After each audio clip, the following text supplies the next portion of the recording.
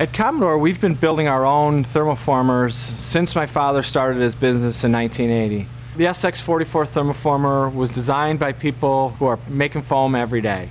We've put the features in that we would want for ourselves, and we think it's great for our customers. That's what a lot of the producers in the market need, especially the big markets. They're looking for a high output machine to make a lot of products in a short period of time. The whole idea with this thermoformer is high production, easy and reliable. These chain rails, we built these with servo motors on each rail. The idea there is we take out the transmission system, it puts less resistance on the chains so the chain rails can go faster. These chain rails will go 200 inches a second, what we believe is faster than the industry standard. One thing we really like about the servo motor on each rail is that there's no linkage that gets in the way, and that allows us to pull from the front without having the linkage in the way. And by pulling from the front, we get less wear on the chains. So when we do a mold change, you'll be able to see how easy it is to get right in there and change that mold without that linkage being in the way. Now these chain rails have a button that allows you on the first cycle, it'll run slow. The wonder button will slow it down to maybe 50 inches per second. Allows you to get that in there, get that started, you push the button again, off it goes. These chain rails we built through an aluminum extrusion, so we're sending cooling water right down the rail and back. It's a real clean, neat setup, and all the rail components are then cooled.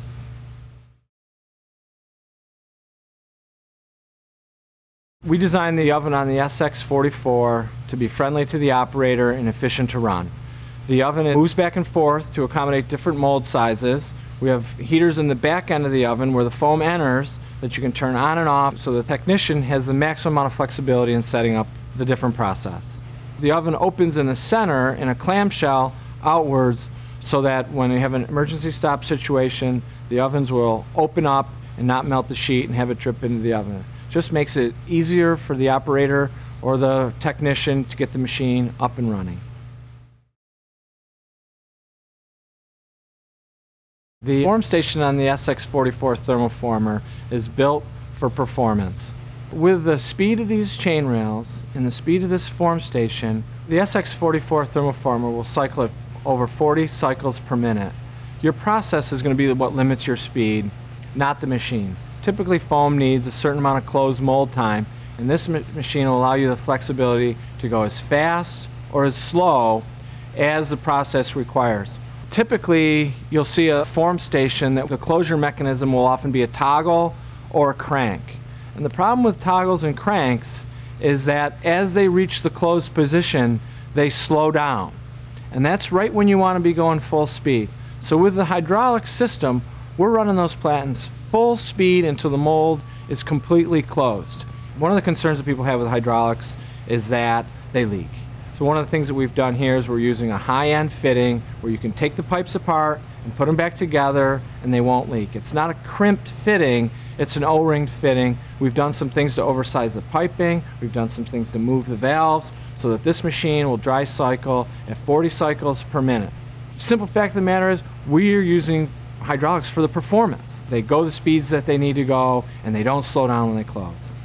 We've developed this machine with flexible pins. They're there to take the force of the closure, not position the mold. What we want the mold to do is flex a little bit so that the mold can become completely flat. We use internal stops in the mold, and we want the hydraulic system to push down until all the stops hit their home. In addition to the internal stops in the mold, we've allowed an adjustment on the machine that's super simple that allows you to make your part just a little bit thicker. If you have some process variation where maybe your foam is thin on one side versus the other, this machine gives you a little bit of extra flexibility to turn those bad rolls into good trays. On this particular machine, we have a common set of cooling plates. It stays in the machine. When you want to change out between items, the tool changes faster because you're not having to reconnect all of the plumbing. You unbolt the mold, you slide it out, you slide a new one in, it comes right up to a pin that locates it right in position, you put the bolts in, and you're running. In terms of cost, if you have 10 molds that you're going to use in a thermoformer, and and you can make one set of cooling plates or 10 sets of cooling plates, there's some significant savings that can be had.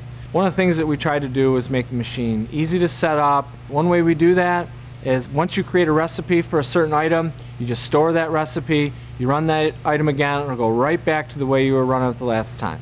The idea there is fast tool change from item to item in the least amount of time possible, and always starting from the same baseline condition.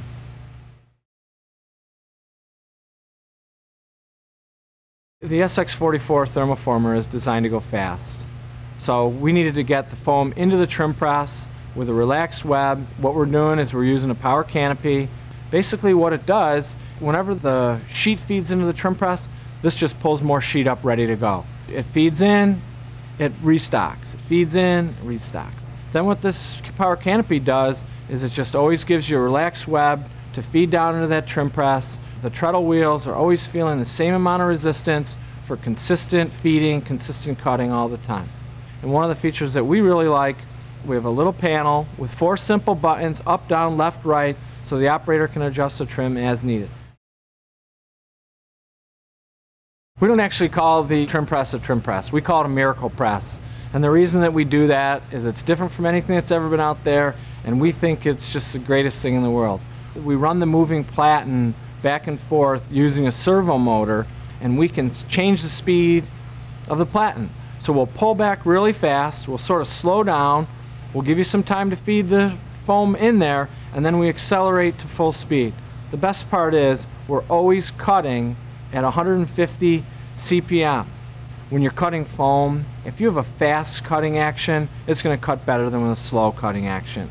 So by the fact that we cut everything at a fast speed, regardless of how you're running it in thermoforming, it's running fast in trimming. We slow the platen down, and then we speed it up to cut.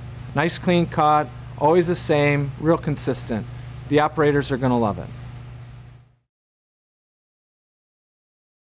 One of the things that's important to our customers is that when they have a problem, they can call us. We understand what it is, and we can offer advice, we can offer service, we can offer parts. We've been through most everything our customers have been through, and we can help. That's really the goal. The goal is to make it easy, to make it flexible, to give the technicians or the operators who are setting this machine up all the tools that they need to make it easy, make it quick, and have it be reliable. That's what people want in a thermoformer.